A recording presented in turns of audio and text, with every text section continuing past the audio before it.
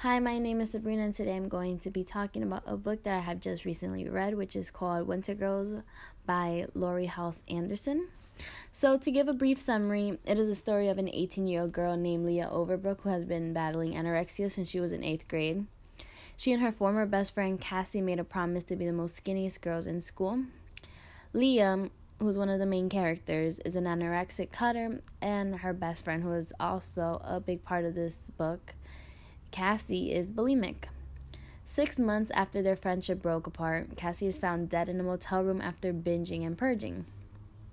The night before she died, she had called Leah 33 times, but Leah never answered. Days after Cassie's death, Leah is being haunted by Cassie's ghost. At first, the ghost simply just appears to her, letting her know that Cassie's spirit is still around and that she has unfinished business with Leah. But as the hauntings continue, Cassie begins to follow Leah around and even try to talk to her. It becomes clear to Leah that Cassie wants her to cross over to the other side. As Leah's self-harming becomes more out of control, Cassie's hauntings become more frequent, and she is urging Leah to hurry up. Finally, passed out in the same motel room where Cassie died, Leah, at her lowest weight yet, nearly overdoses on sleeping pills, trying to shut out the voices that haunt her dreams. On Cassie's last visit, Cassie welcomes Leah to the other side, saying she is so proud of her and that death is only a moment away. Leah then realizes she wants to live and does all she can to come back to life and stay away from Cassie. And since she experienced that, from that moment on, she knows that she must change the way she views herself and her body if she wants to live. She enters the hospital and doesn't fight her treatment, and for the first time in a long time, Leah actually wants to live. So as I was reading this book, I noticed there was a couple themes going on.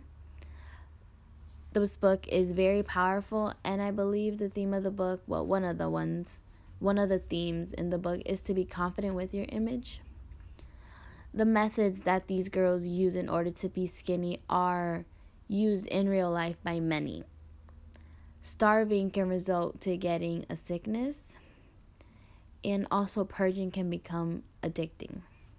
For example, Cassie, when she died, she had purged so many times it ripped her throat, and her death was very painful.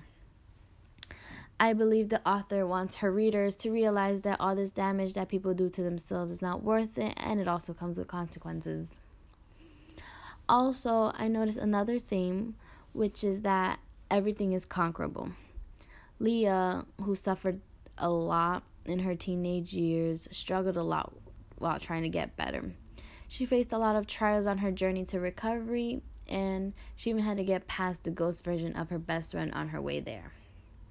Eventually, she did get there. It took a series of trips to different doctors and sessions with specialists, but in the end, she was able to say, "I am thawing," on page 278. I would recommend this book to young adults who face these problems in real life. Yes, there are some triggers because the author goes into detail about what the girls do to themselves, but I think the end is what really brings the book all together. And the author talks about real life issues that aren't easy to talk about, and not many want to talk about it, but she is, and she is able to give a positive ending, which I believe is really good, and can also change the minds of people that are going through things like this. I really enjoyed the book, and I hope you enjoy it too.